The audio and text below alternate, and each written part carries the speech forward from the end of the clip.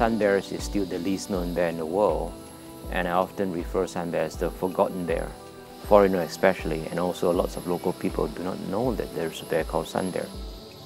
A center like the Bornean Sun Bear Conservation Center is important because first, it will serve as a rescue center for the pets bears here. And second, to raise the awareness, to educate the public about the sun bears and the roles that sun bear plays in the forest ecosystems. We wanted to give the second chance for the bears to live in the wild. Therefore, a center like this is essential. All of the bears that we have here all come from confiscations. Many of them were kept as pets by general public, by villagers, and then some of them being kept as animal display in mini zoo, crocodile farms, and so on. The bears pretty much gone crazy. I've seen many bears being tortured. Yeah, say for example, they live in a very small cage with very little water. Their claws has been surgically removed.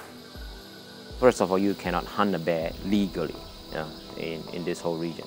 So all of the hunting are illegal. If they come across sun bears, they would pull the trigger and kill the sun bear. They can use their meat for food. They can sell their claws, their canine, their pelt. Most importantly is the gallbladder as traditional medicine. Whole bears has value, either commercial value or for own consumption for the meat.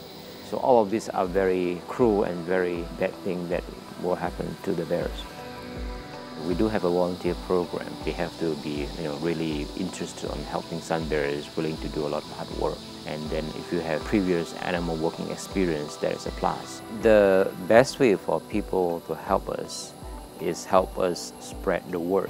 The second thing that anybody can do is also support us from online donations. You can visit our center, you can help us purchase merchandise, support us on our bear adoption program, help us do fundraising and things like that. The work that we can do is reflects on the amount of funding that we can get. Sun bear have such a tough life to live in the wild or in captivity. We have to help them.